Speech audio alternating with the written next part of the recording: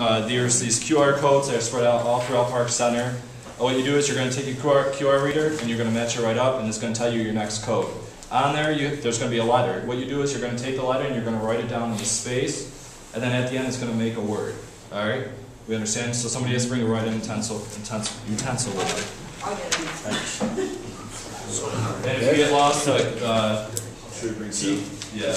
are going to be out there with codes, so if you don't know, you guys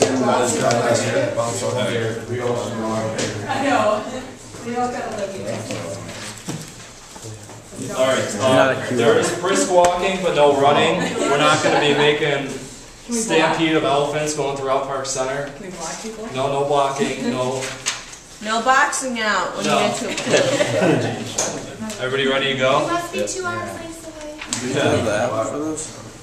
Yeah, someone in your group should have the app. Alright, go ahead. What happens? We have a paper.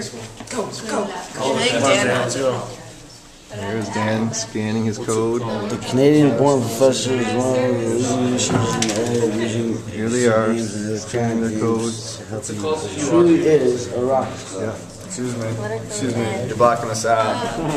Where you going, Max? Do you know where you're going? Yeah. All right. Here they go. Here they go. Quick walking. Here they go. We're not even out the door. Here we go. Good luck. We're gonna win. All right. We'll see you.